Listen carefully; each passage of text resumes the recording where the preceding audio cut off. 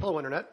Dave here from the Cool Story Show with Aaron Corbett. And we're here with another Talk Who. Today we're going to talk about episode 2 of season 8, which was titled Into the Dalek. Watched this the other day. Holy shit, Dave. It was pretty amazing. This was we talked about in our last episode how I didn't think Capaldi seemed that dark. Fuck, was I wrong? Because he's a lot darker in this one. Yeah. So let's obviously, of course, before we talk about more of this, it's spoilers if you haven't seen the episode. So please make sure that you stop now if you haven't seen it, because we don't want to ruin anything for you. Because we will ruin every single part of this episode. Dave, let's explain the basic premise of what this one was about. Because when I read the title, Into Dalek, I was thinking that was a metaphor. It was not a metaphor. No, the episode is literally about the Doctor and a group of people going into a Dalek to try to fix it, or try to see what's going on, because apparently this Dalek has now become good. They actually get shrunk down and sent into a Dalek that is not quite a prisoner, but kind of a patient that these soldiers have on their ship, and it's up to the Doctor to go inside and figure out why this Dalek is good and why he's talking about destroying all the other Daleks. And as I'm sure you all know, Whovians out there, the Daleks are the big badasses of this Who universe, and I would say probably like the ultimate enemy of the Doctor. Probably I think it's the oldest enemy, and it's one of the ones that they can keep bringing back through Doctor and seasons, and it's got such continuity with the show. And I gotta say, every time I hear a Dalek say exterminate, I just freak out every time. Never fails. One of my favorite moments was back in Tennant. I forget the episode, but the Daleks had kind of taken over the Earth, and they were flying over Germany, and the Dalek goes "Extermingroot," like in a different language. I remember that. That was a good one. But anyway, back to the current episode. Couple of cool additions to this episode. We had Samuel Anderson, who played Danny Pink. Actually, really good character. He's a teacher, a new teacher who used to be a soldier at Clara's school, and he was hilarious. Like, he wanted to ask Clara out on a date, and she kept hinting, and he just fucked it right up, and it was so funny. Yeah, like when he's banging his head against the desk and she's standing outside, and he's trying to think of like proper things he should have said, and I think we can all relate to that. I gotta say, Clara killed it. Jenna Coleman killed it in this episode. I think she was right on par with Capaldi acting wise. Like, she was so likable, she was so watchable. Whereas like the last episode, I didn't think she was quite there. She really blew me away this time. Okay, episode 2 with Capaldi. Has he warmed up to you more, or are you still getting used to him? I like Capaldi. I actually think he's darker in this one. And I keep throwing that around, darker. I'm starting to get annoyed with myself even saying this, but he's different, and he's way more to the point. He's not nice like Matt Smith's Doctor or Tennant's Doctor or Eccleston's Doctor. To be honest, he's kind of a prick, which that's okay. That works, because I've never seen a kind of an asshole Doctor before, and he really is. He constantly makes fun of Coleman. He constantly makes fun of everybody else around him, and he doesn't really give a shit. No, he does, but like, not to begin with, anyway. Like there's that scene in Into the Dalek where that guy is getting attacked by the immune system, and it's like he doesn't try to save him. He just throws him that pill to try to help them as a group. And then after he's vaporized, he's like, he was already dead. I was trying to save us. It's like he didn't even try to make an effort to go through that. No, he didn't care. He literally said he was already dead. There's no point in all of us dying. Yeah. So if he dies, we can just get away. And that's pretty different for the Doctor to do. And when he falls, they fall down into the protein pit with... Funny point. Second episode of Matt Smith, when he first started, they ended up inside of a star whale, getting dropped into like the mouth of a star whale. Oh, yeah. And Matt Smith and Amy Pond get covered in shit, and it's gross. And second episode of Capaldi, same idea. Companion Doctor and some others get dropped into the pit of in this giant creature that they're stuck inside of. I just thought that was funny. Do you know what annoys me too about sometimes with TV and video is we saw them got dropped into this pit of goo, and then miraculously a couple seconds later their clothes are all... They're perfectly dried off. Fine and dry. Yeah. Like, I know you could argue that they went through that tunnel that had the heat vents to dry them off, but it's just something that extremely bugs me in a show. So we talked about Capaldi. What about Coleman? you mentioned that she kind of killed it in this episode. No, she was great when she made that guy ask her, or when she made what was his name, Danny Pink, ask her out. I thought that was hilarious. That was really funny. How it was kind of told through the whole start of the episode. Actually, was cool. How it was almost told through flashback, kind of in a way, because the doctor went to get coffee, disappeared for 3 weeks, ended up on this ship having to try to rescue a Dalek.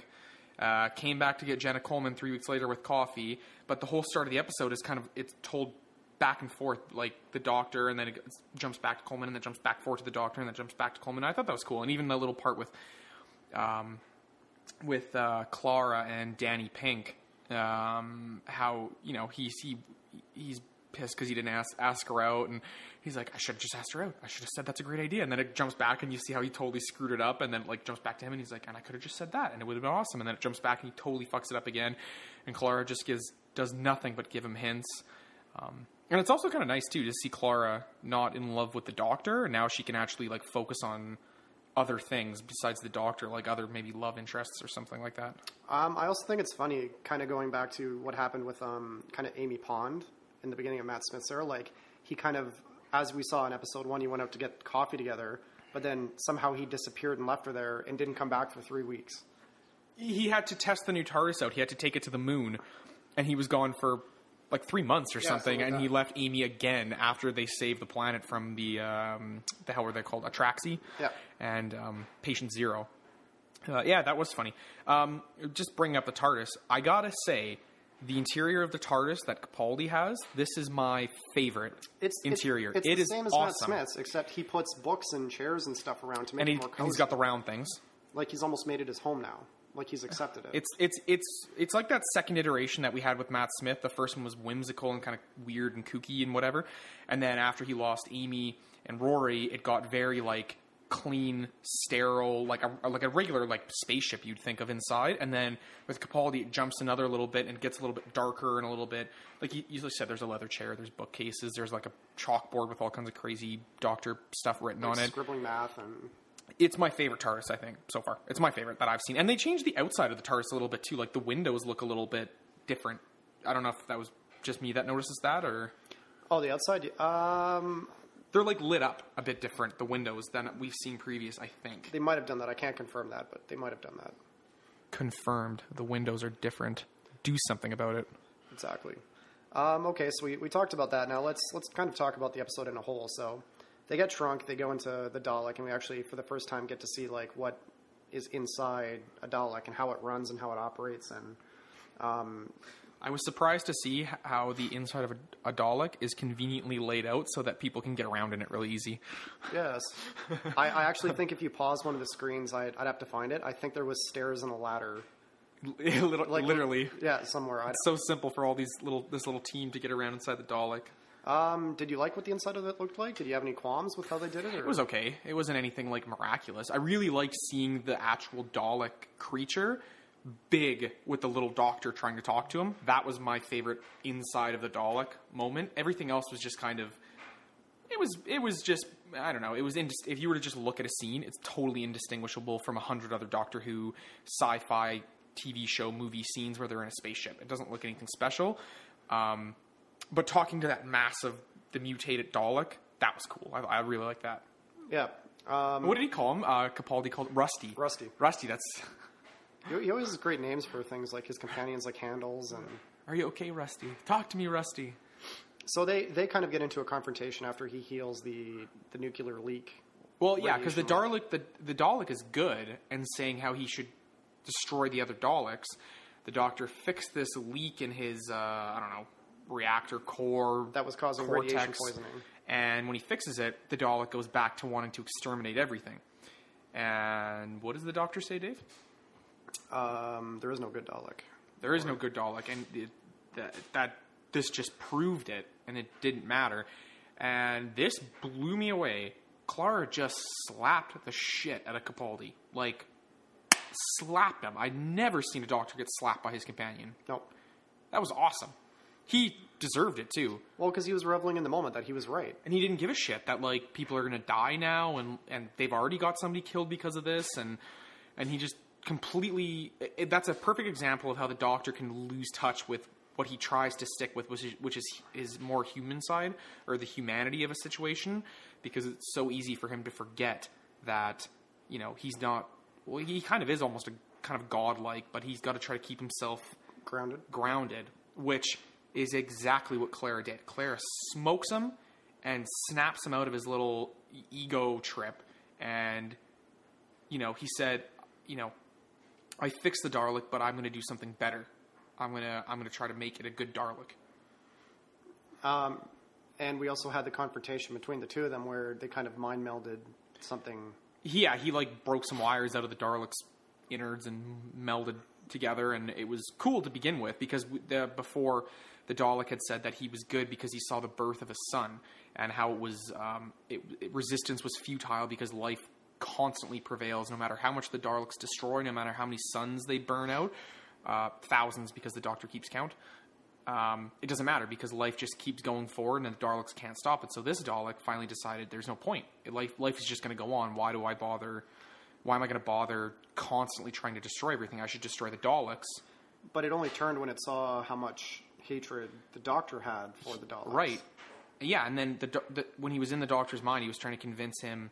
The Doctor was trying to convince the Dalek of, look at how beautiful the universe is and the stars and things. And then the Dalek saw past that and saw the pretty deep well of hatred that the Doctor has for the Daleks, and how how much they've destroyed and killed and how much trouble they've caused the Doctor.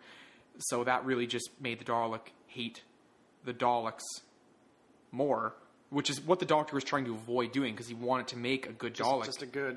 But he failed. Yeah. He didn't make a good Dalek. The only thing it saw was hatred. The only thing it reasoned with was hatred. No matter what point of view the Dalek sees it from, it just sees hatred. Whether it be hatred for the Daleks, hatred for the Doctor, hatred for something, I think that's all they can see, no matter how that might be. Now, I want to talk about something that happened in this episode that blew me away again, was Missy reappearing. You know what, Dave? We didn't talk about this a ton in the last episode. We wrapped up. Just to throw back into Deep Breath, something happens to the android. He dies. At the end of the episode, he wakes up. He's talking to Missy, this kind of eccentric British woman in a garden. Who claims that the Doctor's her boyfriend. Who says the Doctor... he says the Doctor is her boyfriend. The android asks, how did I get here? She doesn't really explain. She says, welcome to heaven, and then just dances off into the distance.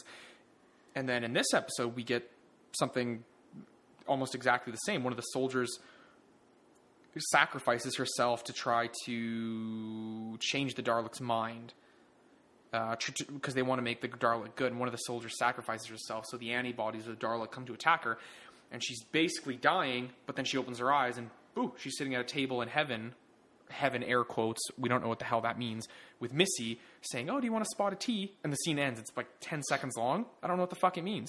Now, what we saw at the beginning of this episode is the Doctor actually saved Journey Blue from being destroyed by the Dalek ship. They were running from the Dalek ship through the asteroid. Pulled her through a time capsule lock thing, and then she awoke in the TARDIS. Well, she was about to die, and he materialized the TARDIS around her just in time to save her, which was pretty awesome. He's done that. I think he's done that before in the past. He's done something similar to that kind of thing. But the circumstances that happened are the same with what's happened with Missy in heaven, though. So are these people actually dead? Oh. Or are they just being transported to an alternate reality where she exists, or whatever place it is? So does she not exist, or is this... No. Well, she has to exist in some capacity. It's just whether it's a kind of a mirror image of her mind, or whether it's an actual physical place that she takes them or transports them. And we still don't know about her relationship with the Doctor yet. Besides the fact that she said, he's her boyfriend. Yeah. I don't know either. I'm still confused in a good way about Missy and whatever the fuck heaven is supposed to mean. I don't think we're going to see anything about that probably until the last 3 or 4 episodes. I'm sure Moffat will just have a little taste of that in every episode. He'll be teasing us with that. Blow us out of the water like he always does. More or less. I hope so. What didn't you like about this episode? Was there anything? There wasn't much I didn't like. I have to say. Like I said, the inside of the Dalek was a little bit boring. As always, though, all the actors that played there, all like the soldier guys, they were all good. Danny Pink, who I believe Samuel Anderson played, he was good. Of course, Jenna Coleman and Capaldi were awesome. No, not a lot I didn't like about this episode. One thing I really did like. Sorry, Dave, I'll ramble on for 2 seconds here. Is this was the coolest looking I had ever seen the Daleks. Like, they're just rolling into that ship, blowing through everybody. There's sparks, there's explosions. They keep yelling exterminate with their glowing blue eyes, and they just keep moving forward, and they really looked really cool. Some of the shots were just incredible. Like, there's a hole blown in the door, and you can see the Dalek on the other side staring through, and cinematography-wise, lighting, effects, I think this is probably one of the best episodes I've ever seen. Maybe not the best, but it really looked like they knew what they were doing. Like, their production value in this was really good. I didn't like how, after this huge kind of fight with the Daleks, kind of how quickly it got wrapped up with that other Dalek going rogue. Yeah. You know what I That mean? ended it off pretty quick. He only killed the Dalek, the good Dalek Rusty only killed the team that was aboard the ship though. That's and then the big Dalek ship that was hovering outside took off. I also kind of felt like some of the supporting characters, like Colonel Morgan Blue, was relatively okay in his position, but I felt like he could have had Michael Smiley. Yeah, I thought it could have been a bit stronger. Yeah, he was okay. He was like your atypical General commander, sergeant, sci-fi soldier, kind of one note, nothing great. What about how the Doctor refused to take Journey Blue with him when she asked? I think that makes sense, actually. Because weirdly she's a enough, soldier, because she's a soldier, and he said, if only you weren't a soldier. But why does that matter? I think there's parts of what the Doctor used to be that are still pretty prevalent in his mind. He just can't connect exactly with what's happening right now. Just like he was just happy that he was right about the Daleks couldn't be good, and after Clara snapped him out of it, then he wanted to do one better. He had to make the Dalek good, which is more of like what we're used to with the Doctor. So I think it's just harder for him to kind of grasp the concept. Like the question he asked Claire at the start of the episode, "Am I a good man?" She didn't really have an answer. None of us really had an answer because we don't really know this Doctor that well. So far, maybe he's all right. And by the end of the episode, for me, I think Clara says it perfectly. She says, "I don't know if you're a good or a bad man, but I think you try to be good."